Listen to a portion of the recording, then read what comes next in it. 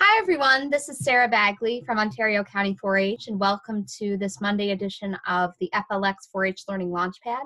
Today, we're going to learn a bit about engineering and how to draw some cool stuff using CAD software. And we have two engineering students here to teach us all about that. So take it away, Ryan and Rebecca.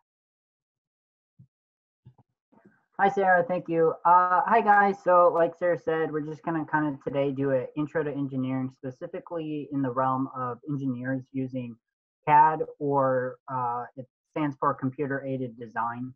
Like I said, my name is Ryan Richter, and I'll be graduating from Pensacola Christian College with a Bachelor of Science in Electrical Engineering, and then I'll also hold a minor in computer science. And I kind of picked electrical engineering as my career path, mostly due to the fact that ever since I was a little kid, I always kind of had a bend for math and technology and kind of figuring out why and how things work. And I just didn't know exactly what type of engineering I wanted to go into. And so during high school, I started kind of researching different engineering career paths, and electrical engineering just kind of stood out to me, mainly because it dealt with both the hardware as well as the software. And I kind of even saw that in my internships these past summers. The summer of 2017, I was with Faro Corporation. I kind of dealt more with hardware side of things. And then my internship in summer of 2019 mostly dealt with kind of the software side of basically designing different switches and things like that, and the logic behind circuit design. Like Sarah said, my name is Rebecca Bagley. I am going to be graduating with 2 degrees in mechanical and electrical engineering. And kind of why I chose engineering as my career path is it's very challenging. It's definitely a difficult field to get into, but it's also very rewarding. And it's constantly changing. Technology changes rapidly. There's always new gadgets and things coming out on the market, and an exciting thing to be a part of. And engineers are really coming up with fun and new, exciting things. So I just kind of wanted to get involved in that. And kind of why I chose mechanical and electrical engineering is just because they're very different, but they also work together. And I kind of like seeing the differences between them, but also how they kind of go hand in hand. And I'll be talking a little bit more about that later on in the presentation.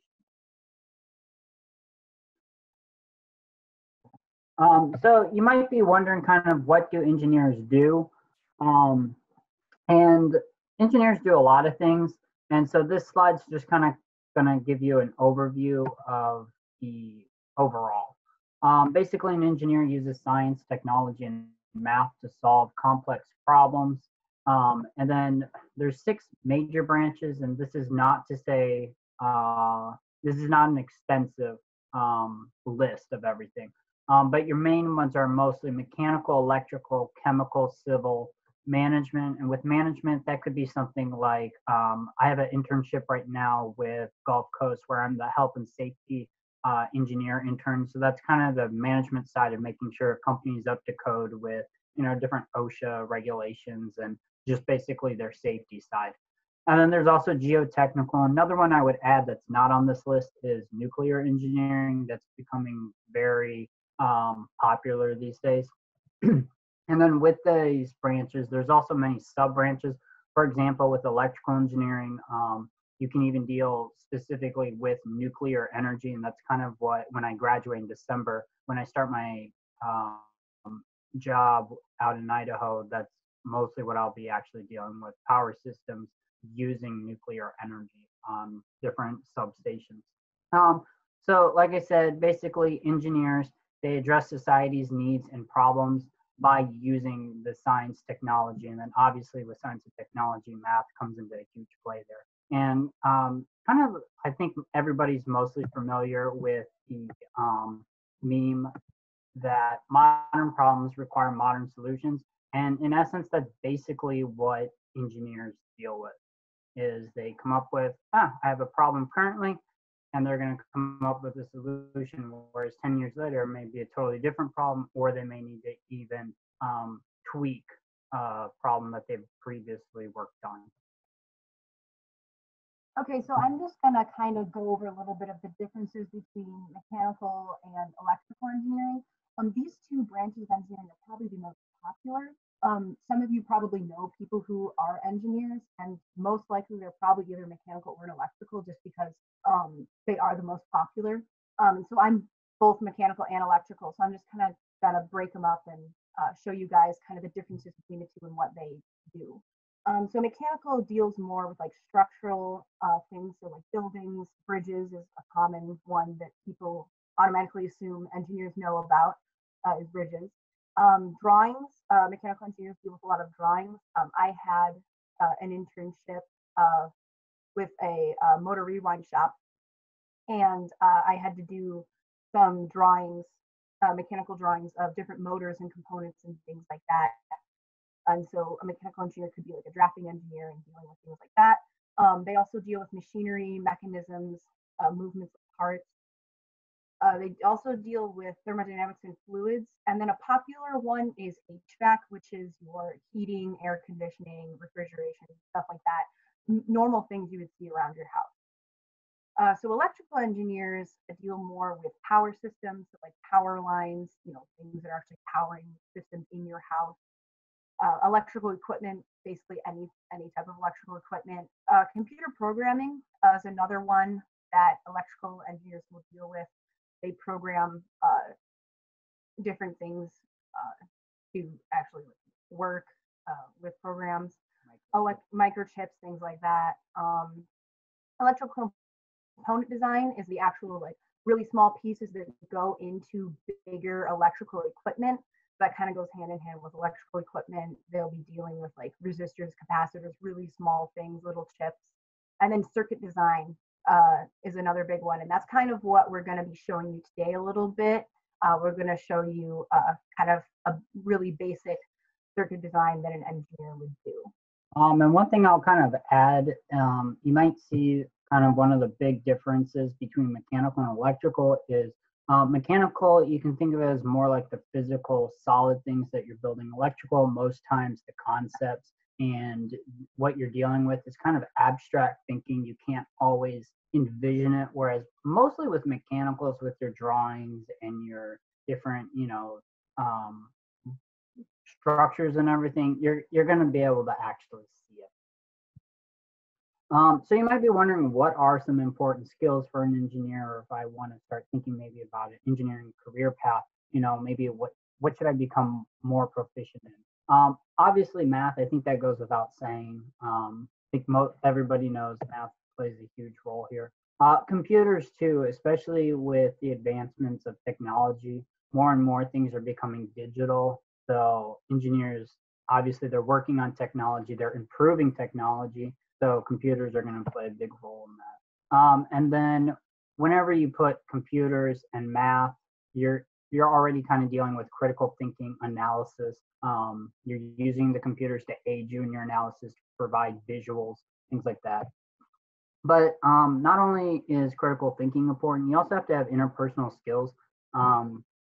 Engineers, they work in teams mostly. Very rarely will you just see one little guy off in a corner number crunching. He might do that for maybe, let's say 60% of his day-to-day responsibilities, but the other percentages, he's going to have to report that or present with it. And so that's kind of where communication comes in key. Engineers have got to be able to write and then also present their findings, their analysis, things like that. Types of software that aid in the presentation and things like that for engineers. Obviously, it's computer-aided design. That's what we're talking about here. Do note that these computer-aided designs, most of them, probably 90% of them, are going to allow the engineers to see things in two-dimensional as well as three-dimensional. It's important to note that AutoCAD is mostly dealt kind of with more of the mechanical engineers will work with it, or CAD would be something for electrical. SolidWorks, it's very similar to AutoCAD, except it's primarily used for 3D printing. And so that software goes hand in hand with 3D printing. And then LASI is an electrical programming or electrical engineers software that they would use. And LASI basically stands for Layout System for Individuals. And it basically allows the engineer to have an overall concept for the layout of their electrical components before those components go to manufacturing. Basically with the manufacturers, it's the files they look at to know, okay, this is how the engineer wants his capacitor made or resistor, something like that. Engineers don't just use computer-aided design. They're going to use other types of software, and I'm going to say other programs. And one of those is going to be MATLAB. And MATLAB is just basically a very advanced calculator that makes number crunching easy for engineers. It also will allow electricals to use it too in order to see Bode plots, things like that. Excel lab. Again, I think I have said already that electrical engineers do have to know general concepts of programming, and that's where these kind of come into play. Arduino and MPLAB, they deal mostly with software writing to program computer chips, microchips, different aspects of that type of engineering. So today, kind of the two demos we're going to be showing you of different CAD programs are ORCAD. Like I said, that's mostly electrical engineers will use ORCAD to design and analyze circuits.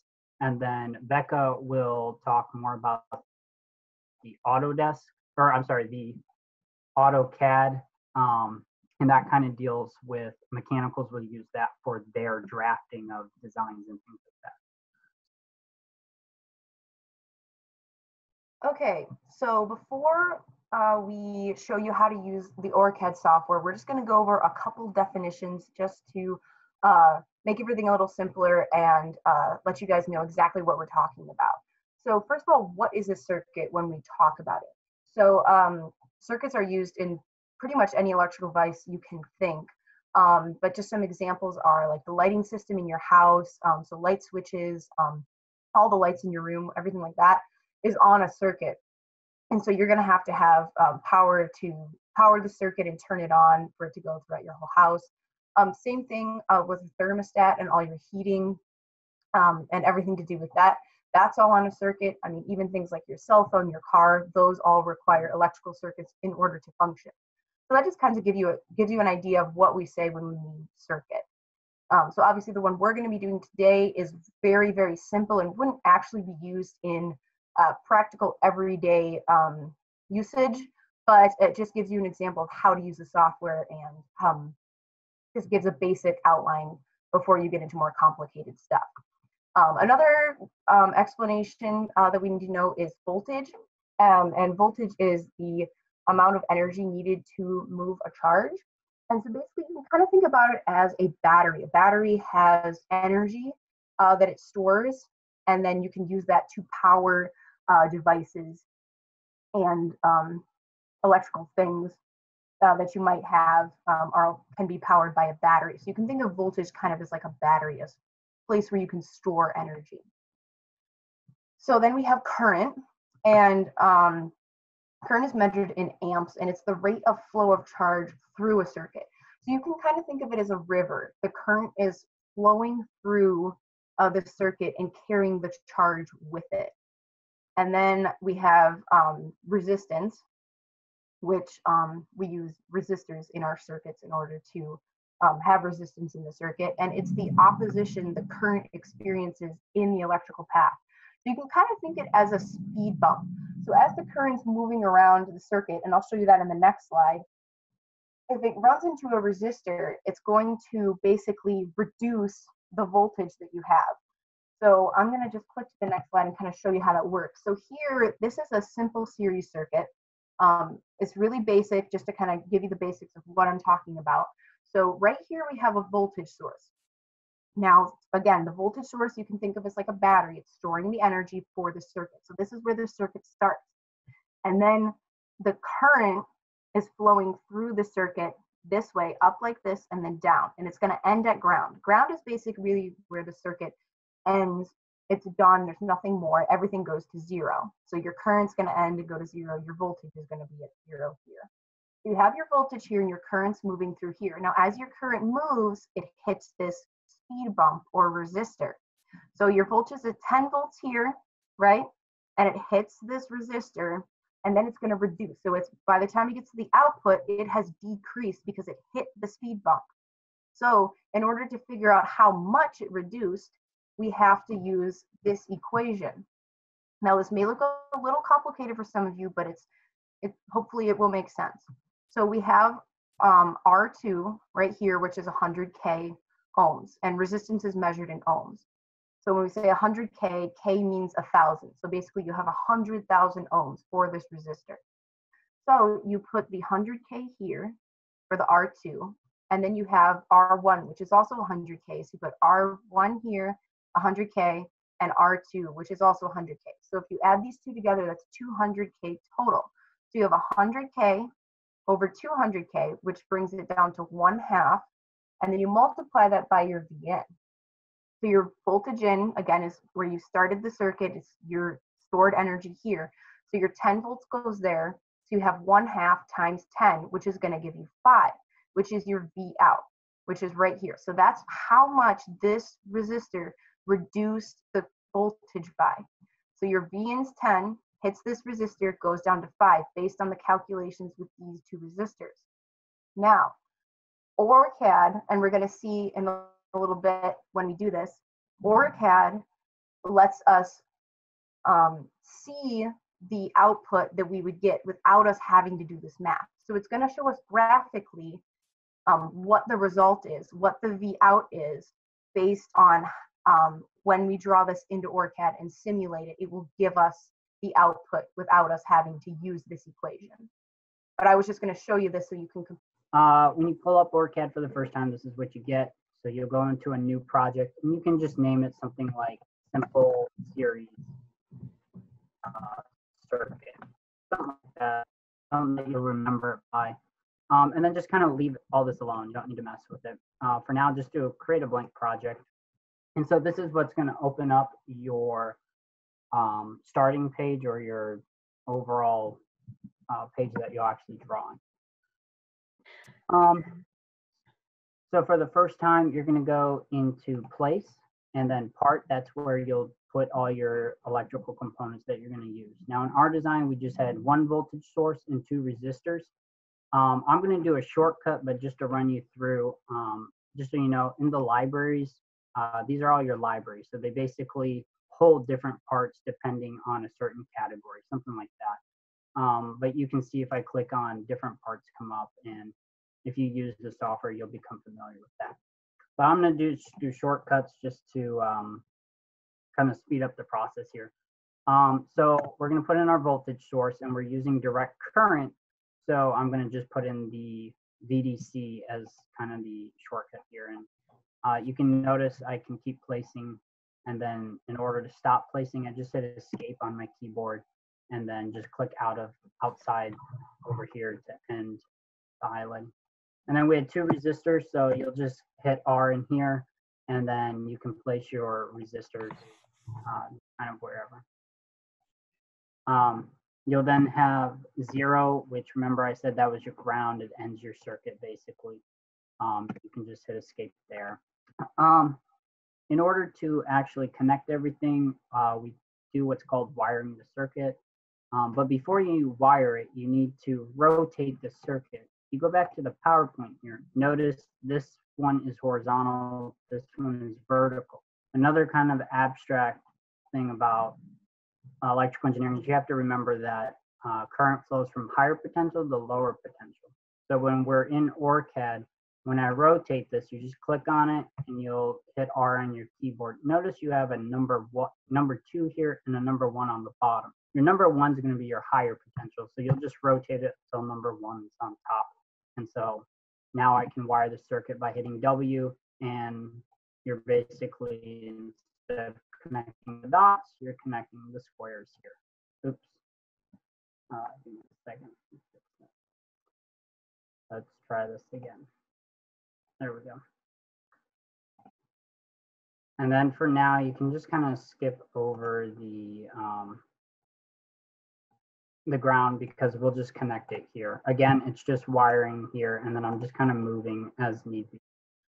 So you have the wiring, you need to name your voltages or your different components. So for here, I'll just name this V1 for my first voltage. And then we have 2 resistors, so name them something like R1 and R2 for your second one here. And then after you name them, you need to put values on them. So for here, we wanted 10 volts, and that's based on the circuit in the figure on the PowerPoint, just so you know. And then here, we're going to change this to 100K. And just so you know, I'm double clicking, it's the left mouse button. And that's how I'm pulling up the display properties window. Okay, so at this point, your circuit is almost ready. It's important to name nodes, and you'll see in a minute why. Nodes are basically anything in between 2 components. So like this would be a node here because it's between my input voltage source and my resistor here. This is another node because it's between the first resistor and the second resistor.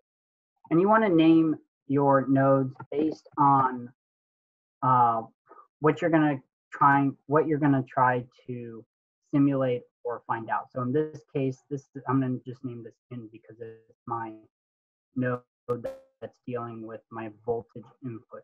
And then I'll name this node out, and I'm going to put it here.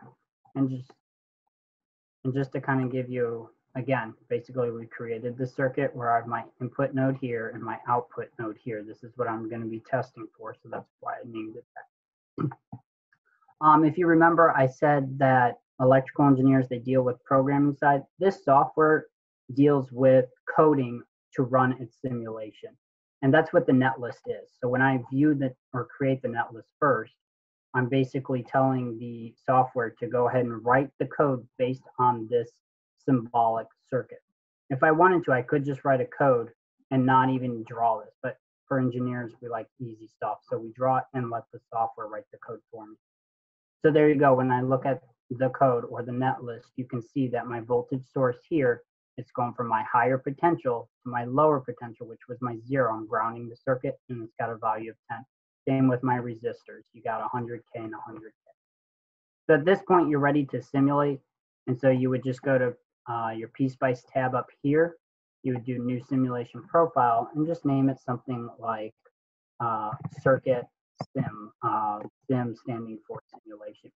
It's important to note that when you're naming your simulation profile, you cannot have any spaces. So again, to create a solution to the problem of no spaces, notice I just put an underscore to allow me to see it more clearly. You'll hit create, give it some time to load, and you'll get this window. There's different types of analysis. For us, we just want to look at the direct current sweep. Notice my sweep variable, what am I looking for? I'm looking for voltage. So I'm basing it off of my input voltage, which we make V1.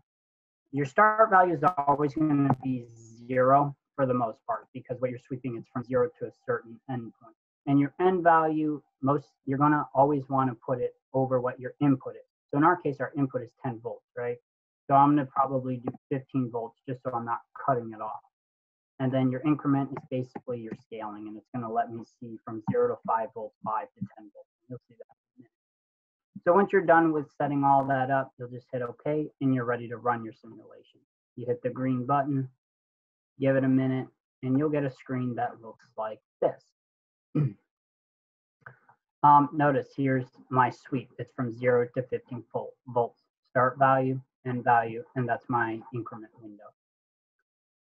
In order to actually trace something and see my voltage, just go to add trace. You can shut all the power currents, all of this, just uncheck them. You don't need to worry about them because you're looking at voltage and you're specifically wanting to compare V in and V out. And those were the nodes we named. Notice you can see the node names in and out. And there you go. Notice there's a legend. Legends are important for engineers. It allows people to see what is the engineer talking about when he's referring to things. And then obviously to read the graph, you can see that my V in, which is the green line here, if I'm at 10 volts, what's my V out? And which is the red line, and you can see that it's 5 volts, which is what we calculated it for. So you might be thinking, okay, great, now what do I do with this? Well, that's where I said communication comes into play. Engineers write reports based on their findings, and this is an example of maybe what a report would look like.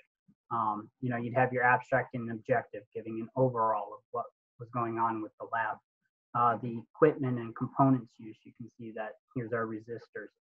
Background just gives general information, kind of theories, equations used in the lab. And then your experimental setup, test results, you've got, notice there's always a title for all figures. So here's our design that we created. And then you've got your table of your net list and whatnot.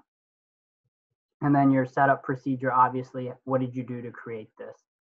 This is just an example. It looks like in this lab, something else was calculated. Looks like a current is the purple line. Tables. One big thing here is your calculated value, what we did the math-wise versus the simulation in OrCAD versus our experimental, what was done in lab. We have percent differences. And most times engineers want lower than 2%, and they consider that a good percent difference. And you can see what the formula is here. And then obviously you're going to discuss and then conclude your findings based on all your values and everything like that.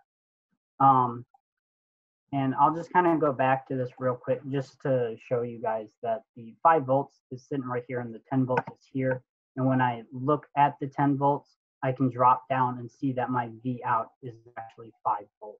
And that was based on when I pulled up here and calculated it using all this.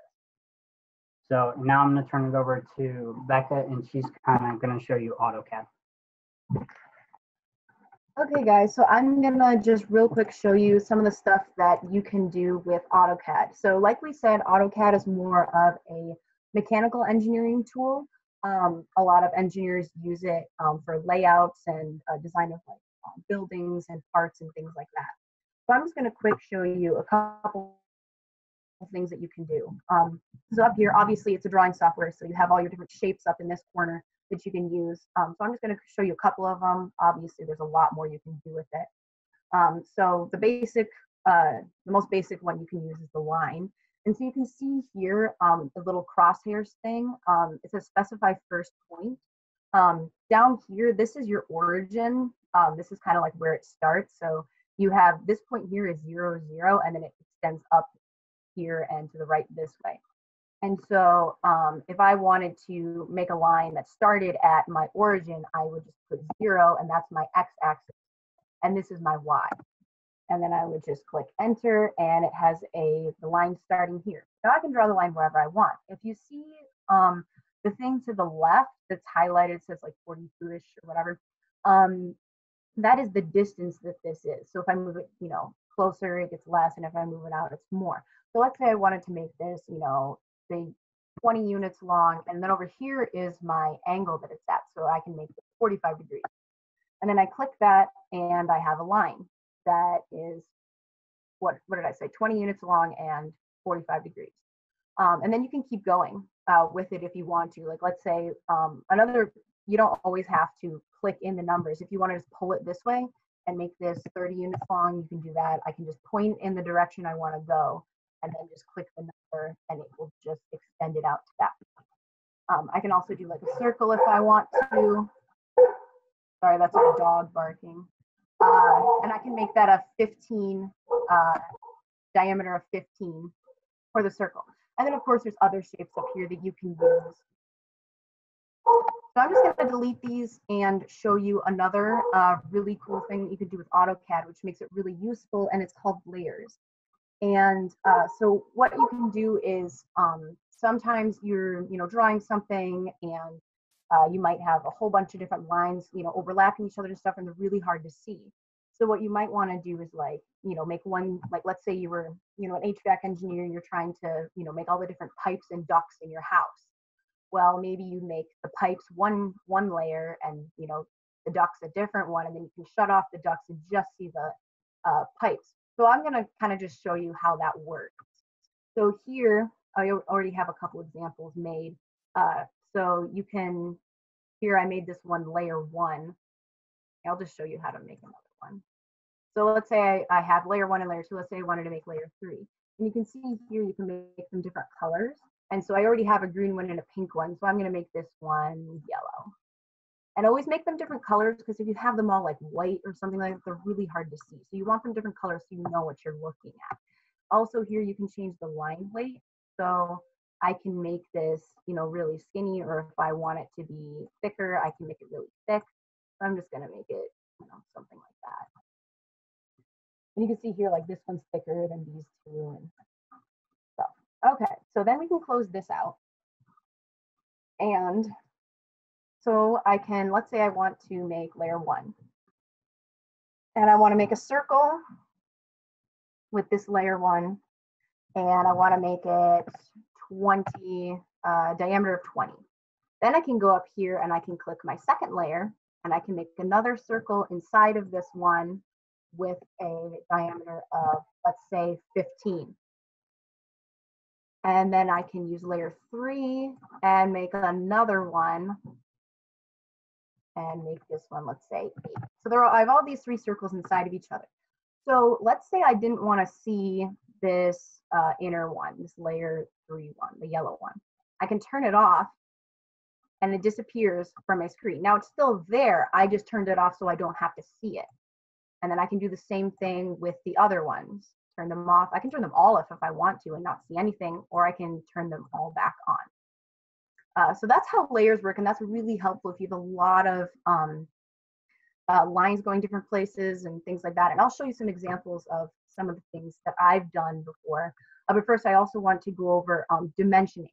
Dimensioning is really important because, you know, you could be an engineer and be designing something, and you have these circles, and they're beautiful circles, but nobody knows what value they have. And so there's this really cool thing called dimension. And so you can click this, and you just click the circle that you have, and you can extend it out, and it will tell you the dimension. It automatically dimensions it for you. Now, the dimension's here, but it's really, really small, and you can't see it.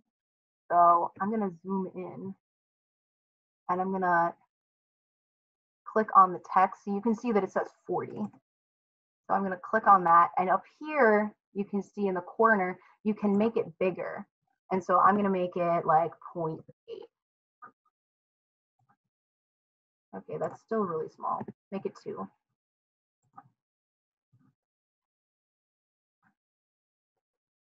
Well, that made it a little bit bigger, but you can change the text and make it bigger, and you can dimension the rest of them. And so that's something that's really important when you are designing certain things, so that people know what size they actually are. Now I'm just going to show you a couple examples of stuff that I've done. This drawing here was an AutoCAD drawing that I did for an internship at the motor rewind shop that I worked at called Gulf Coast. And this was a terminal box that we made. So you can see all the different parts that I made for it. And also you can see that all of the components are dimensioned here. I have all the lengths of different stuff and how far away things are from each other. And also you can see up here, if you go to the layers, you can see the different layers that I use to keep everything organized. One thing I do want to note that's really important is always use a title block when you are doing engineering drawings. This gives information to the people that you're sending the drawing to. It gives the name of the company that I did it for, and then names of the people who were on the project and things like that, the project number. Another important thing to note is the revisions. You can see this one says revision G. I mean, I probably redid this drawing like 20 to 30 times. I had to always keep changing it. They kept coming back with different stuff they wanted to add and things like that. And so it's important to, every time that you make a change to a document, instead of just saving over top of the change, you want to actually resave it and then make the changes and name it something. So this started at, revision A, then I had revision B, and it just kept going on from there. That way, in case the company came back and said, oh, actually what you had before is what I want, then you can go back and you haven't lost any of your previous work. It's all right there. And so that's something that's also really important to always do. This other drawing that I did was for the same company, but I had a couple different responsibilities with the internship. Part of it was making drawings like I just showed you for like terminal boxes and motors and things like that. Another part of it was health and safety. And so this is actually a drawing of our shop layout. And I had to make fire escape routes for every room in the shop. And so you can see here I have, I had to have the primary route, it's shown in red. And then I had to have a secondary route in case, there's a fire here, they could escape out this way. But I had to do it for each room. So instead of making separate drawings for every single room, I just made different layers. And so you can see I have them named, as to which room they were, and I just shut off the layers depending on what I needed. So you see if I start turning these on, it just gets like really, really messy with all the different things. Like some of them even go the same place and they're all overlapping, and it's just really hard to see. So instead of just drawing them all together, I just drew different layers, and then you can just turn them off and just see certain ones. So that's kind of showing just the different things that you can do with AutoCAD. And again, there's a lot more that you can do with it. So just going back to our PowerPoint, if you guys are interested in doing some of the stuff that we've talked about, you can actually download the software for free. So these are the download links for it. It should be pretty self-explanatory, and it will show you all the different things you need for it. And if you guys have any questions about any of the things we did, or if you're interested in learning more and downloading the software, here's our email addresses, and just feel free to ask us any questions about engineering in general or any of the software we talked about. And just to mention, guys, I know some of the stuff that we talked about, especially here in the OrCAD, some of it was a little technical, getting into the voltages and what all the inputs, outputs were. Obviously, you guys aren't going to understand that yet if you haven't done circuit analysis and you're not in those types of classes. But I just wanted to let you know that this isn't just something that you as a student in engineering school is just going to design and write a lab report and never deal with the software again. This software obviously is used out in the real world. Obviously, it's going to be for a lot more complex things. And most times what you're going to do is you're going to have little segments of little circuits like this. Like this circuit is extremely simple, and nowhere in real life is this just one little circuit going to actually operate something. This is used mostly as like to teach you how to, learn about different equations, things like that. So it's an example circuit. But something like this, it's going to be built upon. And in one of our classes, Beck and I are in a class called it's VLSI design, which is very large scale integration. And it's using these little circuits like this, and then basically importing these OrCAD files into the software called Lazy that I talked about earlier, to where we actually implement those. So I know, like I said, some of it may have gone over your head, but for practice with just these, and like Becca said, you guys can email us if you want, or if you're more comfortable with getting in touch with Sarah first, or your local 4-H educator, go ahead and get in touch with them, and maybe they can email Sarah or something like that. Look up YouTube. There are tutorials. If you go to the websites that Becca gave you, most times they will also have tutorials, just to get practice. And if you're thinking about engineering, kind of look into that and see, if the snapshot of basically day to day what it maybe an engineer would do, if that's something that, spikes an interest. So, Sarah, we'll kind of give it back to you to close if you want. And we're going to go ahead and stop sharing our screen. Thank you, Ryan and Becca. Hopefully, everybody, this just kind of gives you a snapshot of what engineers do. And like Becca and Ryan said, some of this is technical stuff that they covered in their college classes, but the point was to give you kind of an intro to what engineers do, because sometimes we don't quite understand what different professions actually are working on until we see it. And like Becca and Ryan said, that software is free to download if you want to start playing around with it, practice drawing some of the stuff that Becca and Ryan showed you. You can even just take this video, and once you got the software downloaded, and just just go through the motions that Becca and Ryan did in their examples. You know, and again, it's just to get you kind of familiar with the software and what they do. So thank you again, Rebecca and Ryan. And once again, if you have any questions, they are very excited about what they do. They're very passionate about what they do. So feel free to reach out to them. And if you're more comfortable reaching out to your 4-H educator and having them get in contact with Becca and Ryan if you need help, that is fine as well. Thank you guys all for listening. And I hope that you have fun if you decide to download and work with the software.